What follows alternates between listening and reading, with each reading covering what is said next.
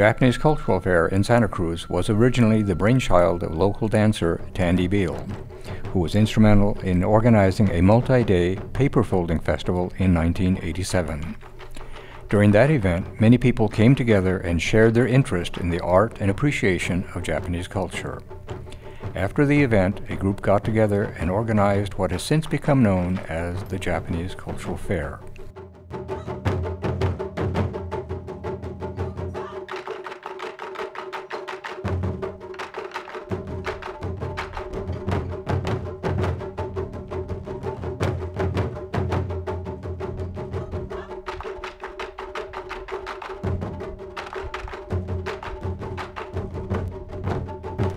The mission of the Japanese Cultural Fair is to provide an opportunity for the community to increase its awareness and understanding of Japanese culture.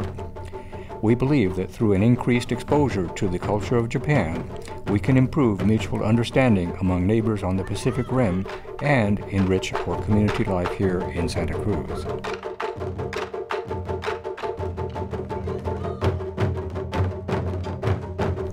Every year, the Japanese Cultural Fair brings together a vast array of examples of traditional Japanese culture that can still be found in this area. At the main stage, in Mission Plaza Park, the Cultural Fair begins with chanting by members of the Zen Center. Having chanted the Makahanya Haramita Shingyo and the Enmei Juku Kanen Gyo for protecting life, we settle into a peaceful summer day.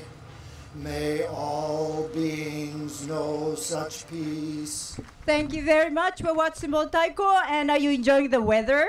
It's beautiful! Next piece is called Hiraita Hiraita. This is a little flower that grows in a rice field in Japan. And then some of our children are going to play. Inti and Nathan, they are going to be playing with us. Okay, Hiraita Hiraita. Two groups specializing in taiko drumming. Watsonville Taiko Group performing at the beginning of the fair, and San Francisco Taiko Dojo performing at the end.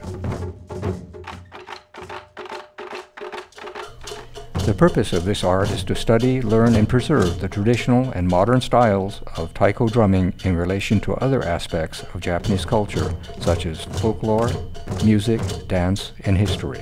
Some people say that drumming, Japanese drum is the soul of Japanese people, and we use Japanese drumming, taiko, for many different occasions and to share the sadness, to share the happiness. So it is really a way to express ourselves through the sound and power.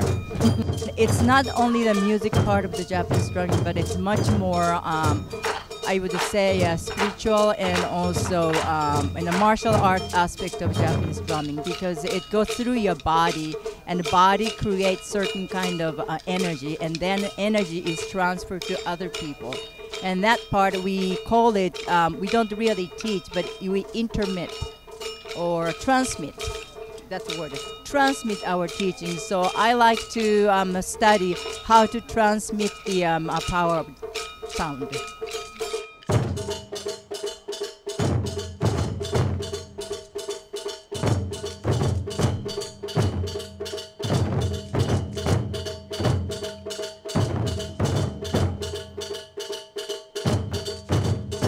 A short preview of martial arts was presented on the lawn in front of the main stage by Aikido of Santa Cruz. Participants demonstrate ukemi, the art of falling, and nagewaza, throwing techniques. Various graceful throws, pins, and defense against weapons are studied. Bowing out of respect to each other marks the open and close of classes and demonstrations.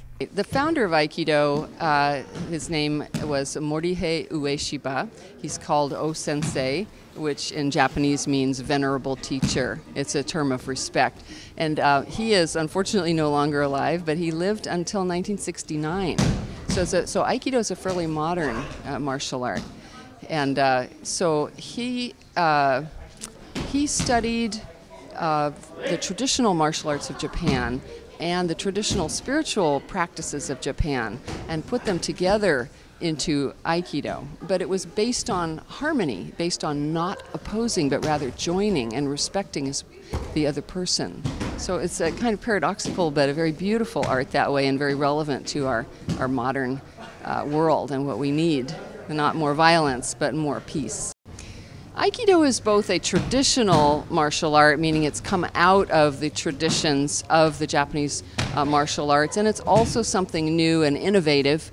It's a non-competitive martial art. We have a lot of dynamic action, but it's non-competitive and very mutually supportive amongst the people who do it. This allows people of all sorts to practice Aikido. They can be young, old, of course women as well as men. The kids can do it, and it's a very positive activity in that way. It takes it out of the competitive mind frame, which is something that I think that is very important for our society at large, is to develop ways of working together rather than working against. And all of the martial arts have that aspect. Aikido really emphasizes it. It's the art of harmony. So it's very important that that Aikido, be preserved and go on into the future. Minyo dance are Japanese folk songs passed down from generation to generation. Many folk songs in Japan originated from farmers and fishermen as they toiled in the fields or the sea. They recounted their stories and hopes. Other songs tell of religious, historical, and seasonal events. They capture Japan's true history, unblemished by war and political upheaval.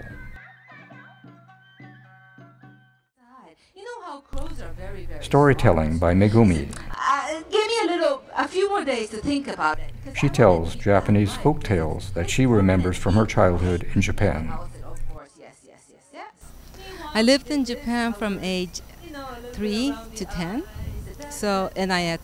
I always looked around for good role models of how to relate with people, how to solve problems, and I found many in stories. And if they didn't give me answers, at least they asked some really interesting questions. And so the stories I keep alive on this side of the big ocean, helps me feel still connected to my childhood memories.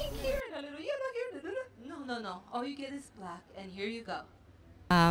The oldest storytellers who have them all memorized and learn them auditorily, not through books, are fast disappearing. I know of one still in her 80s. Yeah, but there are some people who are younger than that are preserving them. Shakuhachi is a Japanese end-blown flute traditionally made of bamboo and used during the medieval period by monks of the Fuke sect of Zen Buddhism. It was used in the practice of komuso, the practice of nothingness or emptiness. It was introduced to Japan from China during the 6th century.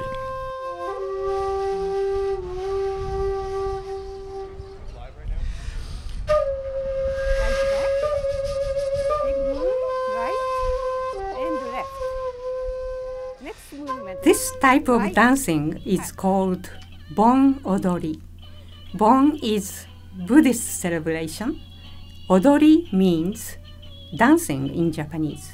The original purpose of the Bon Odori is to welcome and comfort your ancestors' spirit during the Bon season. Old, tall, small, young, doesn't matter. If we can walk, we can dance.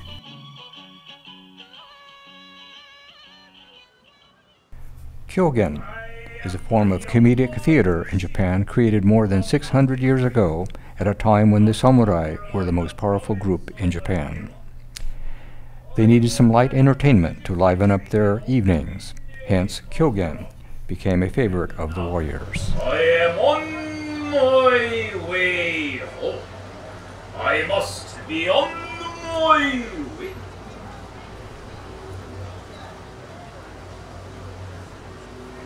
Truly, as a Yamabushi, I sleep in the meadows and the mountains. The rocks and the trees are my bed. Okinawan Dance by Otori Kinsenkai. Traditional Okinawan dance was developed over 300 years ago in the royal court.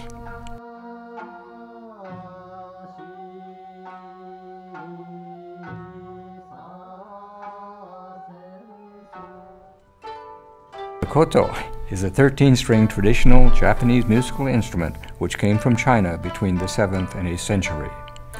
The koto has been used as one of the main chamber instruments of Japanese traditional music. The strings are tuned by sliding movable bridges back and forth.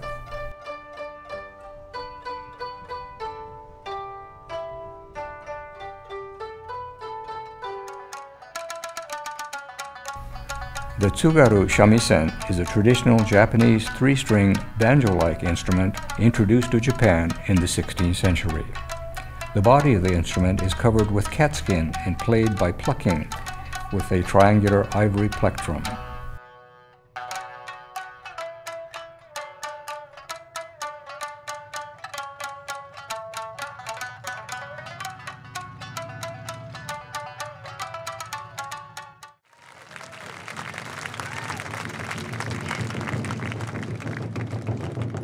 Entertainment at the main stage is concluded with a rousing, energetic, enthusiastic performance by the San Francisco Taiko Dojo.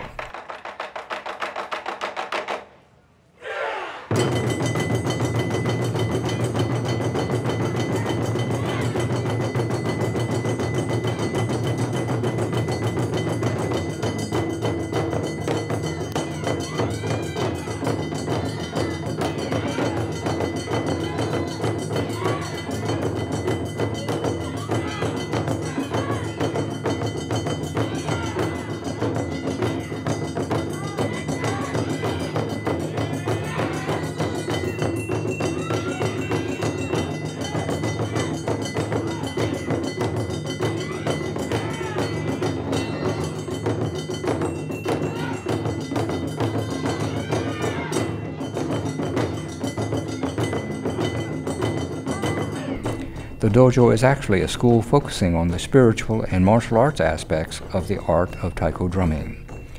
The dojo not only teaches the skillful playing of percussion instruments, but also the discipline of mind and body in complete respect and unity among the drummers.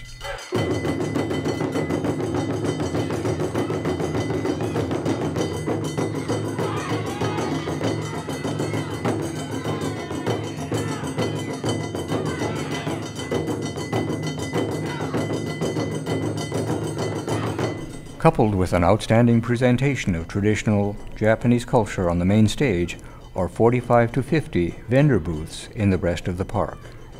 They are offered to round out the attendees' experience of the culture. They include art, jewelry, ceramics, koi, dry goods, produce, cuisine, koi nobori, which are the fish banners, musical instruments. Included also is a special area for young people where they can experience hands-on a number of crafts such as sumie, ink drawings, face painting, origami, paper folding, shakuhachi, bamboo flute making, kamishibai, a colored paper picture show illustrating tales, fantasies, and adventure stories, food preparation, and speaking and writing Japanese. Bonsai is the art of dwarfing trees or plants to mimic realistic miniature landscape scenes. A bonsai may suggest many things, but in all cases it must look natural and never show the intervention of human hands.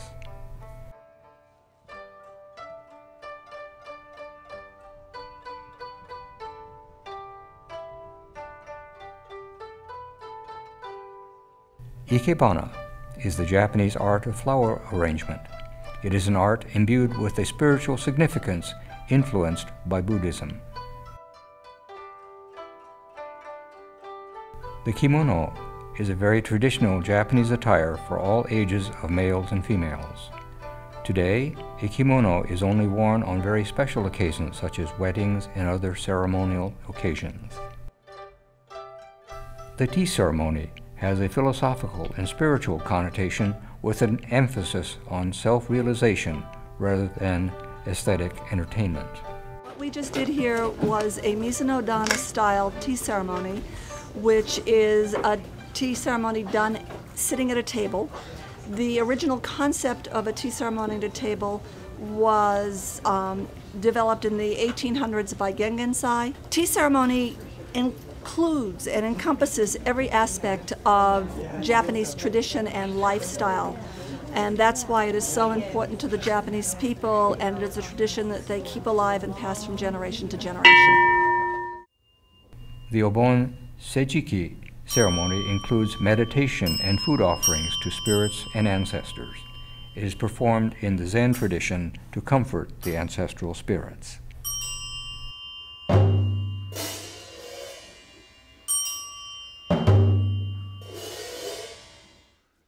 The following were demonstrations of Japanese martial arts at the Aikido Santa Cruz Dojo on Mission Street.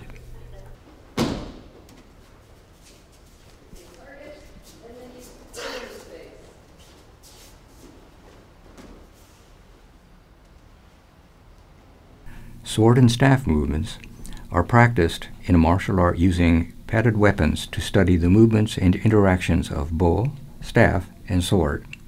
Strict observance of tradition and careful application of techniques are passed down in formal training. Kyudo, archery, involves the formal meditative elements of moving in measured steps, arranging one's gi, drawing a 6-foot asymmetrical bow, and releasing with the proper technique. The Japanese bow has not changed since the 1600s. Any improvement in performance is in the archer, not in the equipment. Karate means empty of violence rather than empty hand. Karate begins and ends with respect.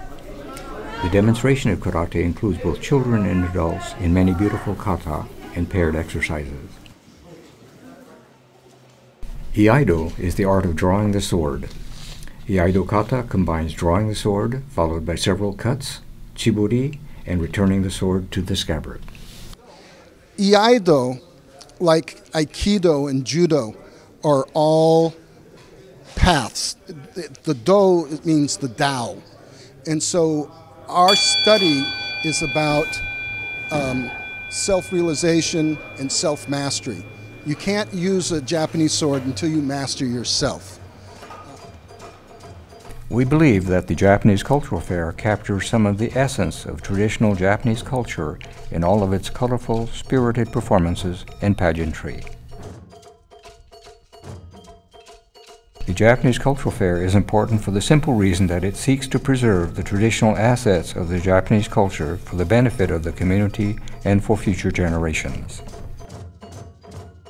Ethnic Japanese in this country have the challenge of trying to maintain their very rich cultural heritage while dealing with the challenges of living and leading in a modern country in the 21st century.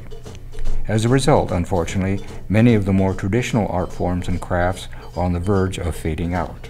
They include minyo, folk singing and dancing, Nihon Buyeo dancing, poetry, ceramics, papermaking, woodworking, flower arrangement, calligraphy, weaving, cloth dyeing, tea ceremony, mochitsuki, rice pounding, shamisen, shakuhachi flute, bonseki stone art, rakugo comedy, sword making, bamboo art, and Japanese classical garden. This is just a small list of unique cultural riches that Japanese society has had for hundreds of years, but are finding difficulty in attracting young people to maintain them.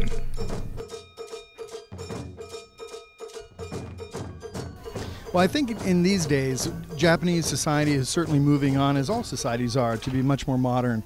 And pop art and anime and manga are very popular amongst even our culture now, too.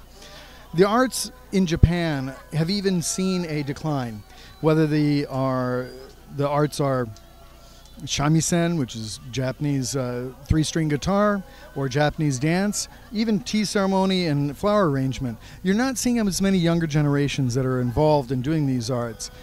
What we get to experience here in our festival is all of those arts together in one place. And in one day, you'll get to see such a wide variety of these arts. And by introducing it to the people of Santa Cruz, what it does is it helps to foster interest, in, especially in the younger generation. I can tell you there was a young boy that I met a couple of years ago, never been exposed to Japanese society or culture or anything before. He was so moved by what he experienced here. He told his dad, "Dad, I want to start studying Japanese." And only a couple of years later, I ran into the boy again. He's studying Japanese. He loves the culture. He's studying martial arts. He's very active in the Japanese community here. And it's just because of events like this and coming together and experiencing various aspects of the community that can touch people in ways that we'll never often find out about.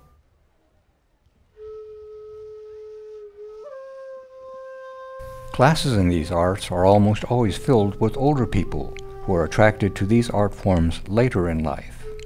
Due to their refined nature, these arts often take decades to master, and the younger generations often lack the patience and dedication required. It is an interesting observation that it is often the younger, foreign-born, non-Japanese living in Japan and elsewhere who seem to be keenly interested in preserving many of these cultural traditions, even more so than their ethnically Japanese counterparts. Anthropologists, historians, and others have observed in general that the many traditions of a culture seem to be frozen or preserved in time by the men and women who have immigrated to the United States. Whereas their mother country may have moved on, people who have emigrated tend to cling on to old customs and traditions more familiar to them. In a sense, many of their perceptions of their homeland have become locked in time. The challenge has always been with succeeding generations and with the children who may have been embarrassed by their parents' accents and customs. They have a tendency to shy away from their roots while embracing the American culture into which they were born. The third and fourth generations are less connected to their Japanese roots. For many of them, other than their Asian faces and Japanese surnames, that's where their connection to Japan ends. They have little desire or interest in sustaining the culture of their grandparents. The Japanese Cultural Fair has not been spared the phenomenon of a culture on the wane. Two examples of this include the Minyo dance group Akebono Kai and Kagami Kai group performing the traditional mochitsuki, rice pounding. Akebono Kai was a senior women's group from San Mateo. They had been dancing traditional Japanese folk dance for over 20 years. The uniqueness of the group were the ages of the members of the group and their backgrounds, said to be mostly war brides who were still active well into their 80s and 90s. The group performed for the cultural fair for many years. They were a crowd pleaser and very much appreciated and respected for their traditional dance and impressive, very authentic Japanese dance attire. With the death of their sensei, plus the passing of some of their members, the group suddenly disbanded, never to perform again. Without the group, a part of their cultural tradition passes into history. In the past, the Kagami Kai group has demonstrated the making of mochi. Mochi is a rice cake made from sweet, glutinous rice with a sticky consistency. It is traditionally eaten on New Year's Day since it is regarded as a gift of good omen. It is also given as a special treat at occasions such as birthdays, weddings, and anniversaries. The mochitsuki is the activity of pounding that sweet rice into cakes and patties. For many centuries in Japan, a mochitsuki was an integral part of the celebration which honored a special guest or great festival. The Kagami Kai group did not perform at the cultural fair this year. The group's sensei recently remarked that the membership in the group has declined. Younger people tend to be less interested and don't stick with it. In addition to these two examples, we fear that other art forms such as koto, shamisen, shakuhachi, ikebana, tea ceremony, sumo, haiku, and other art forms are all experiencing the same decline in interest. However, some of these arts, for example shamisen and taiko, are trying to reinvent themselves in order to appeal to a younger generation.